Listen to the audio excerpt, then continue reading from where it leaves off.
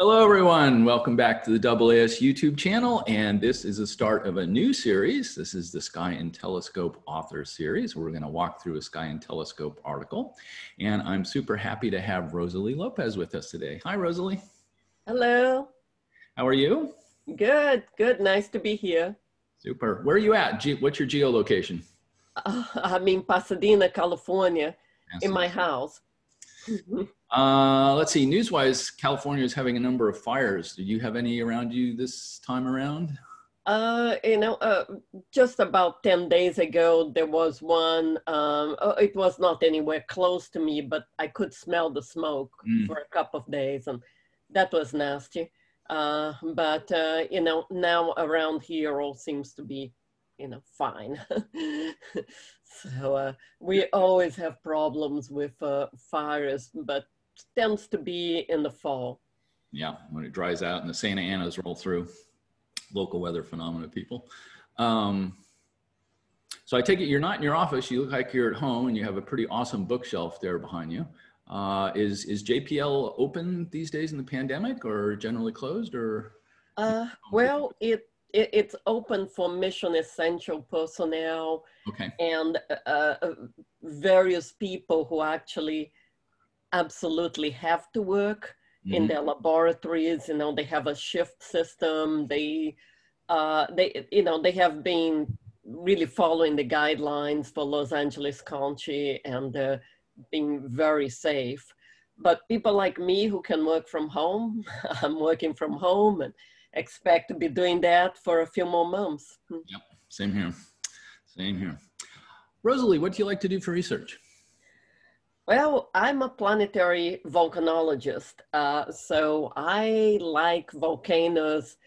I like volcanoes on Earth as well, and I've been to quite a few of them. And I like volcanoes on Mars and Io and the outer solar system, cryovolcanoes. Cool, cool. And that will, I guess, lead us into this really lovely Sky and Telescope article on ice volcanoes. So Rosaly, take us away. All right. Well, ice volcanoes, also we call them cryovolcanoes, and the phenomenon is a cryovolcanism. Maybe I won't follow the article exactly, but that's fine. I'll just start by explaining that cryovolcanism is volcanism because it's a process that brings material from the interior of an icy moon to the surface. That's why it's volcanism, because volcanism by definition is a process that brings material from inside under the crust of a planetary body to the surface. Now, on Earth and most of the planets and also Io, we have volcanism of the type that we see on Earth. The magma is molten rock. But on these icy moons of the outer solar system, the magma is actually water. And why is that? Is because you have an ice crust, and under this ice crust, you have water. That's why we call them ocean worlds. They have oceans of liquid water under ice crusts. Cool. So if the material from that subsurface ocean can come up to the surface, that's volcanism, and we call it cryovolcanism. So that's the difference between traditional volcanoes, which I love too. I love going to volcanoes on Earth, and cryovolcanism. We don't have cryovolcanism on Earth, so that's a really different process. And it illustrates how when we explore space, we really learn more about what's possible in geology and in physical processes, because we don't have everything on Earth. So maybe we can start with a bit of history, maybe stay on that page. And Voyager. yeah, because Well, when Voyager got to Saturn, I was still working on my PhD.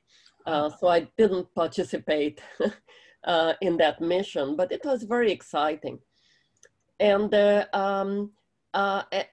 Voyager found that the surface of Europa, for example, looked a bit like a cracked egg. There was this icy surface, but it had all these cracks and lineaments. And the idea of cryovolcanism started floating around then.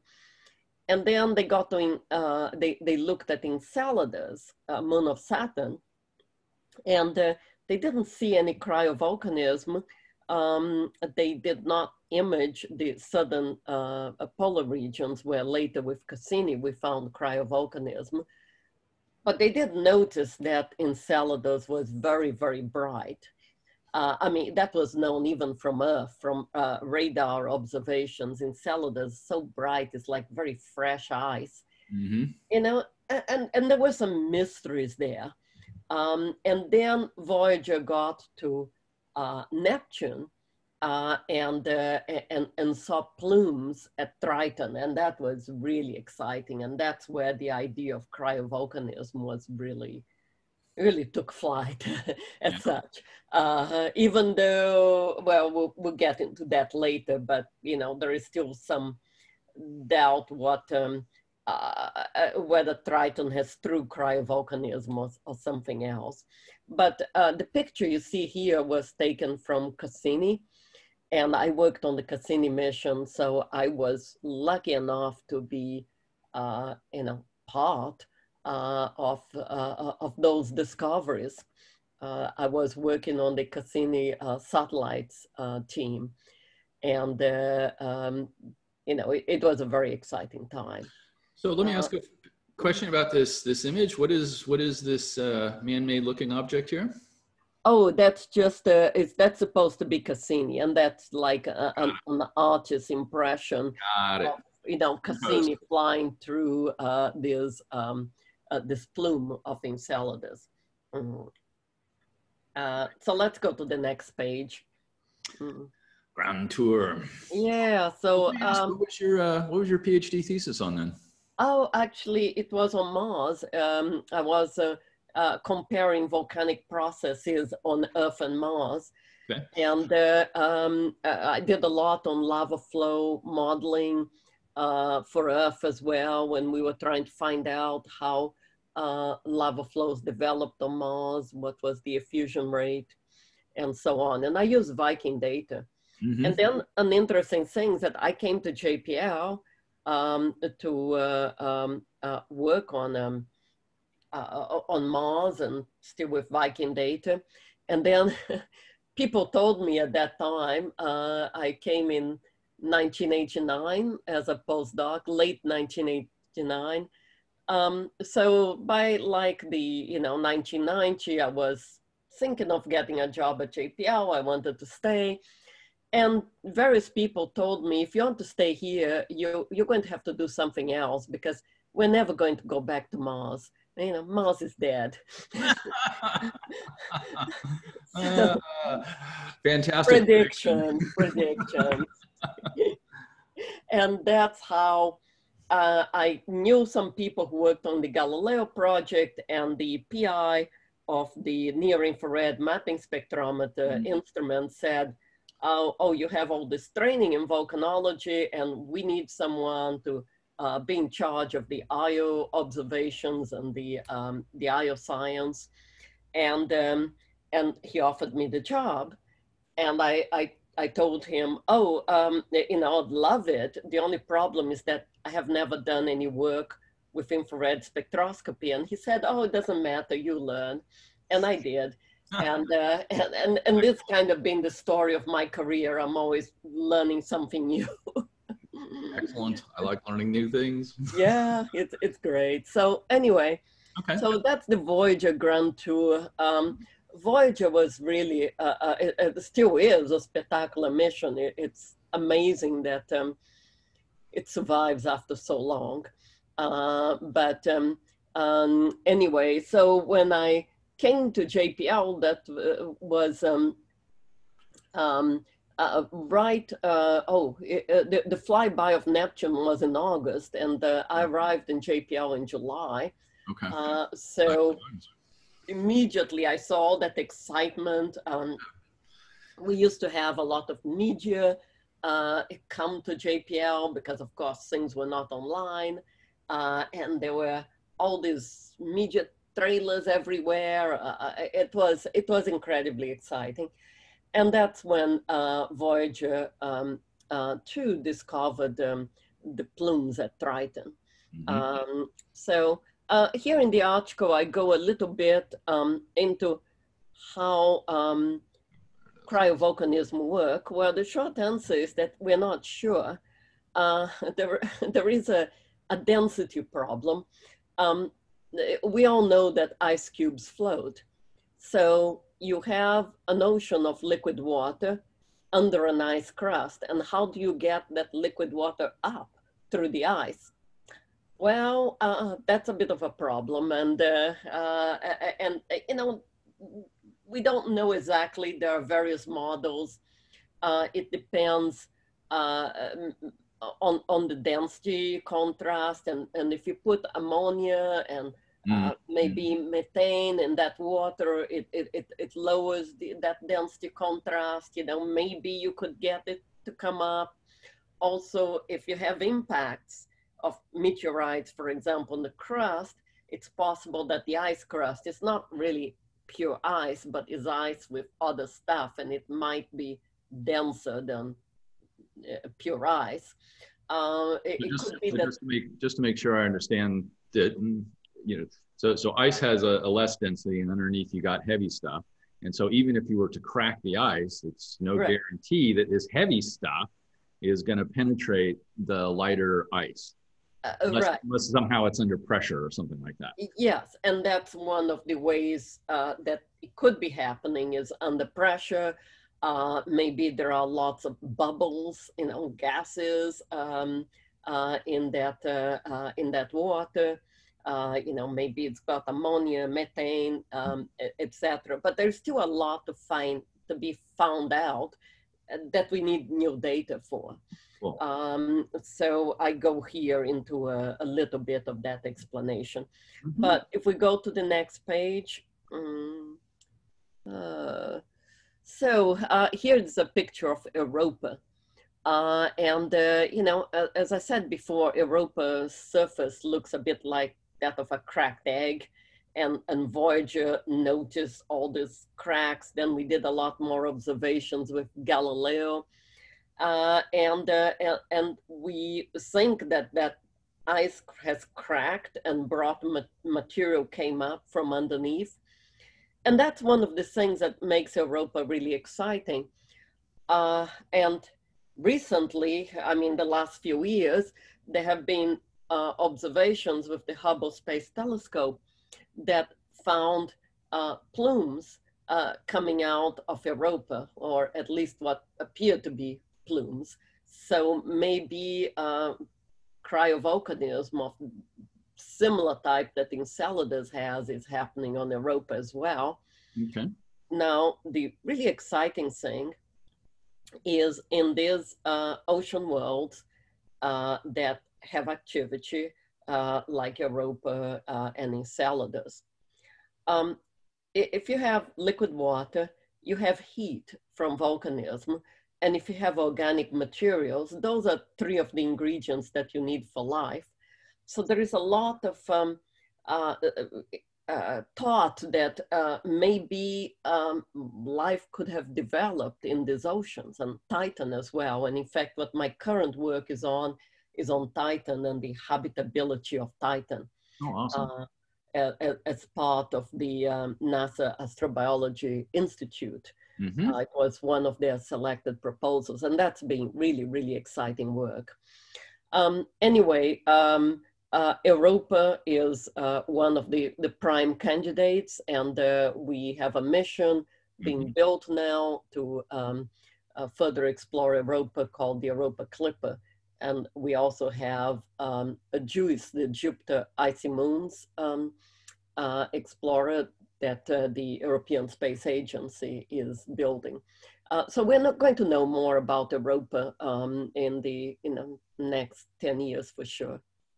What is the plan still for the Clipper to somehow drill through the ice? Or... Oh, no, Clipper is an orbiter. It's a Jupiter orbiter. Okay. So the mission you're thinking of is the Europa lander, but that mission is in study phase. It has not been approved yet. So that's going to take somewhat longer. Clipper is actually being built as we speak. Thank you. So we go on to the next page.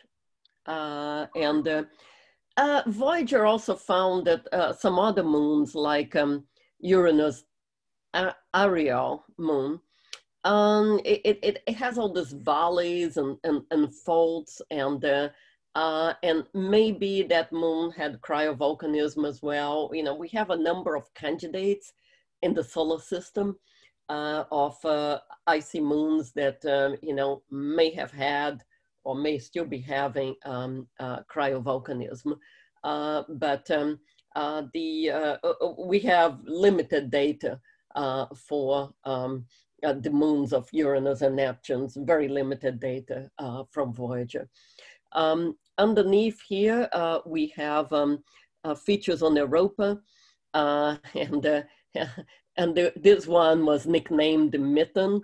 It looks like a place where there was some frozen slush. When this cryovolcanism comes to the surface, it can be just plumes and jets that would be like geysers, and they would not form features necessarily like on Enceladus. But if it's actually a cryolava, if it's this slushy ice, someone once compared it to a Slurpee.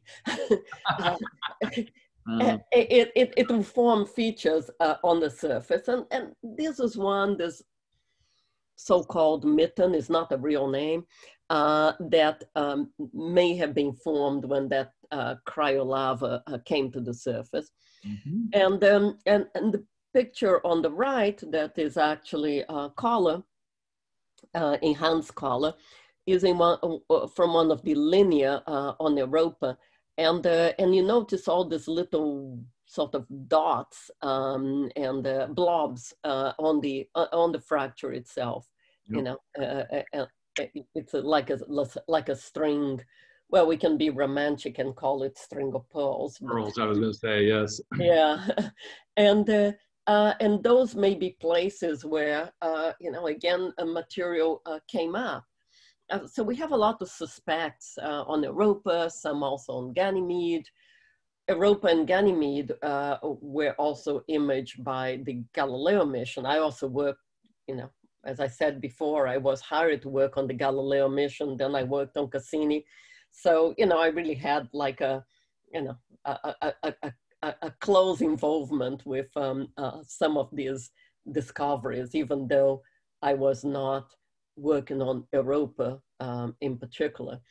And it's actually very interesting that when we found out about Europa, about this ocean under the ice crust, the possible volcanism, the heat that it's no doubt happening beneath the ocean, and all this there's work about possibly being a place where life could have evolved, became known and widespread. That actually sealed the fate of Galileo because, once the spacecraft was going to run out of fuel, one choice would have been to leave the spacecraft orbiting Jupiter, forever without us being able to control it. But then there was a danger that it might one day crash into Europa, and the spacecraft was not sterilized for Earth, bugs.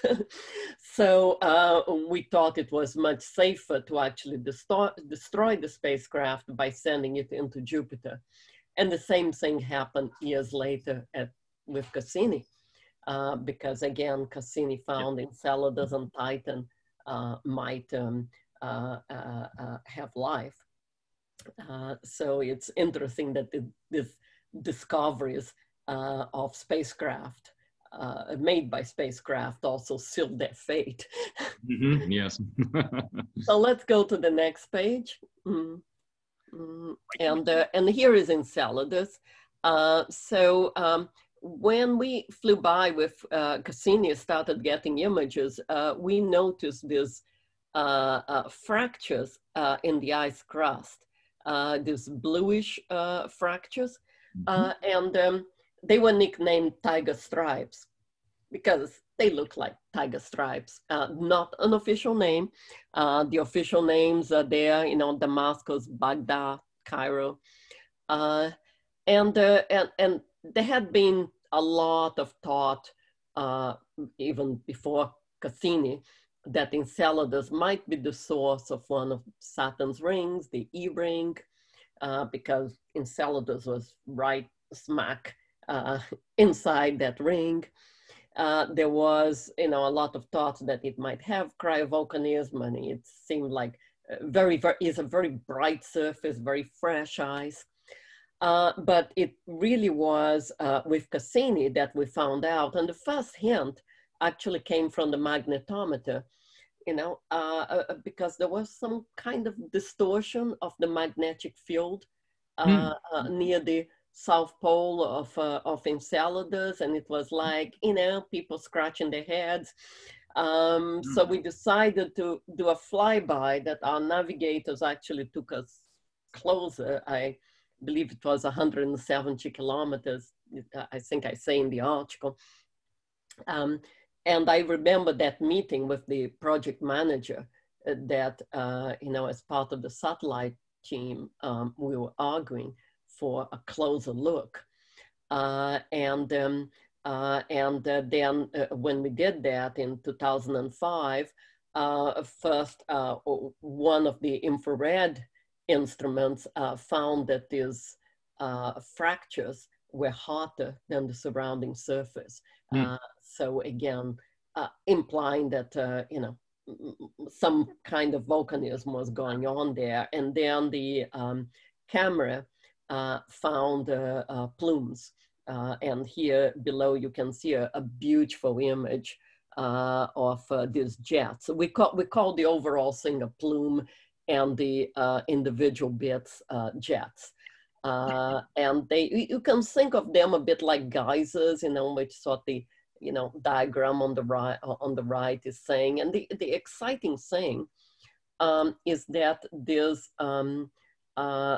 materials coming directly from the ocean of Enceladus. So if you would do an Enceladus plume flyby sample collector, or if you had a lander right there, you don't need to drill to the ocean to get this material, it's just coming at you. Sure. So that makes it very exciting. So let's go to the next page. One question on this image: what's the length scale here? So what are sort of the heights of these? Well, just rough. I would say like tens of kilometers. Tens of kilometers. Yeah, I don't know the exact number. That's okay. Just looking for rough scale. That's yeah. Cool. Okay. Enceladus is a little moon, so it was actually very surprising that it was so active.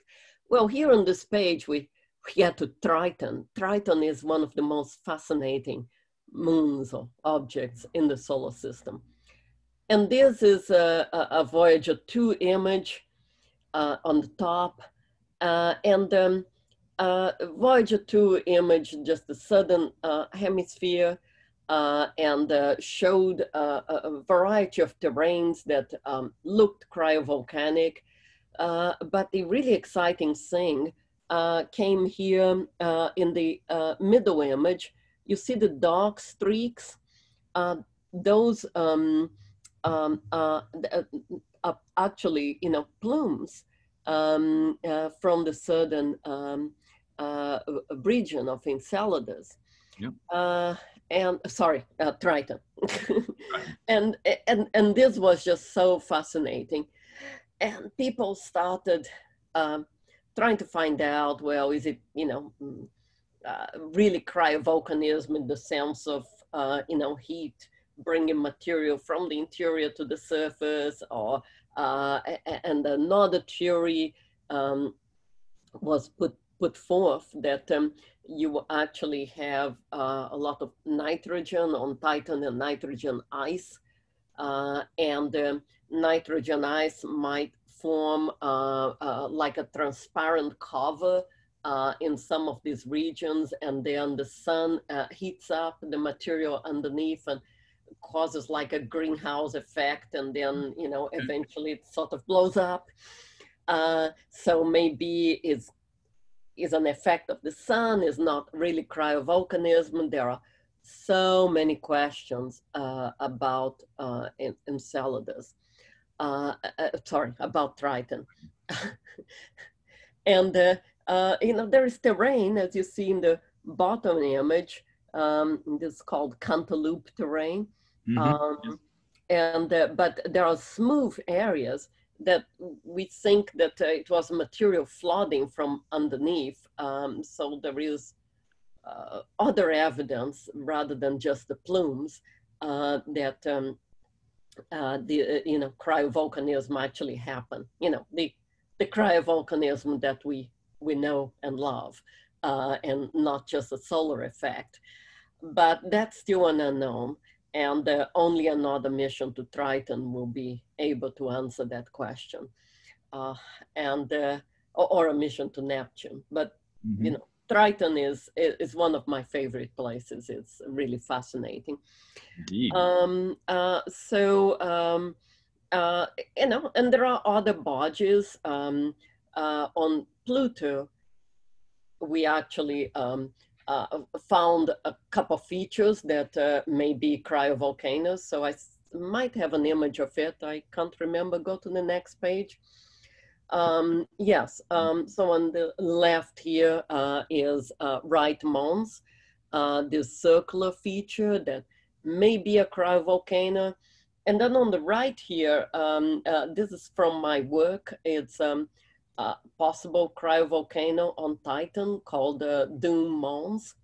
That is, we were lucky enough to have 2 radar passes. The data we acquired for this was with radar, and I was working on the radar team with we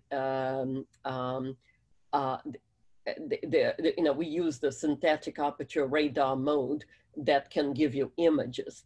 And we saw an image of an area that we thought looked a cryovolcano with flows. But, it was kind of like, maybe. And we were very lucky to actually have 2 radar passes which crossed over one another. And my colleague Randy Kirk in the US Geological Survey, who is a genius at these things, with his team, they were able to use these overlapping crossing passes to do a kind of radar clinometry that's like a photoclinometry. You can get 3 dimensions. And so we got this digital elevation model, and that revealed that Dune Mons is actually a mountain. The peak is over 1 kilometer high, and the pit that you see in the center of this image, yeah, right there, is over 1 kilometer deep. And, and there are other features that, coming towards you from this volcano is actually features that look like cryolava flows. So this was really, really exciting. And it's the best evidence that we have for a cryovolcano on Titan. There are the colors other, there also indicate different compositions, right? yes, that's right. The colors are from the visible and infrared mapping spectrometer, and they indicate that the proposed volcano and its flows have different composition from the surrounding materials. The surrounding materials are shown in blue. So there is a lot of evidence that this is a cryovolcano, cool. But we never detected any thermal activity. And of course, Titan has a very dense atmosphere, so it would be very difficult to detect degassing. Although there were some surface changes detected by the VIMS instrument, the visible and infrared mapping spectrometer, in this region. It was work done by my former postdoc, Anesina Solomonidou. So we think that this is really a cryovolcano, but I'd love to get that confirmation. Yep. The more we explore the outer solar system, the more we seem to find that cryovolcanism is an important process. So who knows what the new missions will bring us. Cool. So that'll bring us to the end of this lovely article. So Rosaly, you hinted a couple of times, particularly on this last image. So where do we go over the next 5 to 10 years? What's in the pipes with NASA, and what would you like to see if you were waving your magic wand and having missions for ice volcanoes? We have 2 missions that I mentioned before: the Europa Clipper and the JUICE, which is the European mission. They are both going to explore the Jupiter system. Europa Clipper is very focused on Europa, and I think that's going to answer a lot of questions about Europa. The European mission, JUICE, is going to go into orbit around Ganymede. So that's another ice moon with possible cryovolcanism that we didn't talk much about. Mm-hmm. And those missions are going to arrive there in the end of the 2020s, if all goes well. So in the next 10 years, we should find out a lot more about the Jupiter system and cryovolcanism there. Mm-hmm. Now, there is one other mission that is being built, and that's Dragonfly. That's a very exciting mission. And the principal investigator is Elizabeth Turtle, friend and collaborator of mine. And that mission is going to put like a drone on the surface of Titan. Huh. And fly around. I mean, it's really a very, very cool mission. Very nice. So that's approved, that's going to go. Now, unfortunately, I don't think it's going to get to the Dune Mons area. I don't know if it's going to get to any candidate cryovolcanic areas, but it's going to tell us a lot more about the surface of Titan. Mm-hmm. I think we still need a Titan orbiter to actually, map the whole surface. Dragonfly will have limited range.